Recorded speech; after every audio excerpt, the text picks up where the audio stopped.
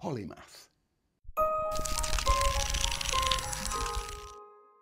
My name's Johnny Ball and I used to do television programmes for children. Today I write books and talk a lot on maths, science and technology.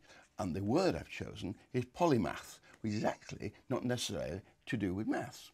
Polymath, well, poly means many and math means disciplines. So it means a person of many disciplines. A man called Galileo years ago said, everything in the universe is written in a language. Understand that language and you can understand absolutely anything. Now the language he was talking about was mathematics. And mathematics underpins everything we do. Arts, sciences, technology. So mathematics is so important. These days, very few people will go through life doing just one job. They'll swap and change from time to time. It's the way things go these days, and I think it's great because it makes life much richer. So I think every young person, when they're learning, while they're still at school, should be thinking, when I grow up, I'm going to be a polymath.